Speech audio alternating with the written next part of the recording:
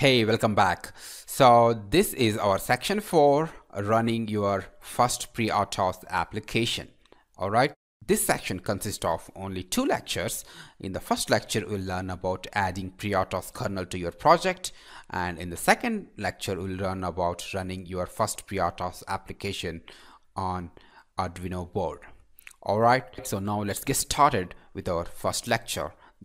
That is adding FreeRTOS kernel to your Atmel Studio project. Alright, so I am ready with my new project called FreeRTOS test.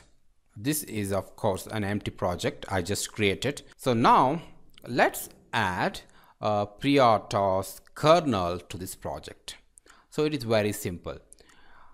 There are 2 ways you can add. So one is you can download from the FreeRTOS website and you can add it to the project.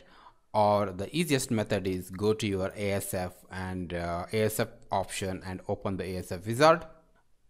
Okay, so now it has opened the ASF wizard, and in the search box, okay, just search for FreeRTOS. Okay, just write the word free and you will see a lot of FreeRTOS options over here, and select this FreeRTOS real-time kernel service. Okay. So this is a version 7.3.0. So just select it and then press add. Okay.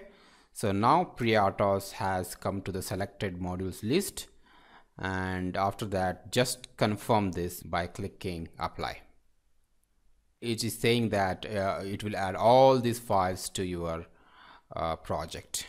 Okay, so that's okay. And after that, the FreeRTOS license agreement will come and you just accept it and press finish. Alright, so the FreeRTOS kernel is now added to our project. So how to locate it? Expand this. So this is the ASF component, right? So it must be under ASF. And this is not a Atmel's native kernel, isn't it? It is from FreeRTOS.org. So that's why you will find it under third party. So when you open it, you will see the FreeRTOS kernel gets added under third party folder. Okay. And just expand this. This is a FreeRTOS 7.3.0, and again expand it. You will see this is a source. Okay. And these are the kernel source files of FreeRTOS, and this is the respective header files. Okay, and also the Atmel Studio will automatically add the FreeRTOS config file under config folder. Okay, so here is a FreeRTOS config.h file.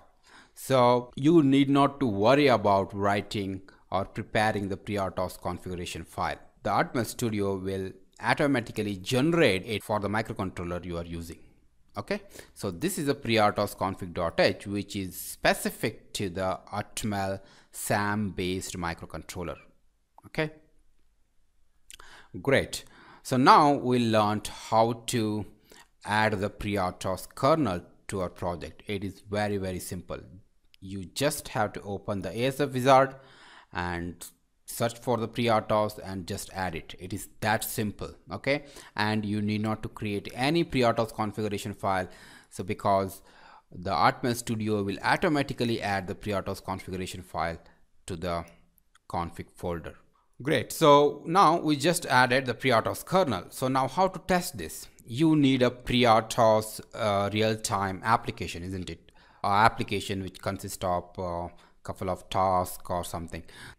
So now in the next lecture, let's add a FreeRTOS application to the project, and let's compile all the FreeRTOS kernel along with the application, and then we will test our first FreeRTOS application on the Arduino Duo hardware.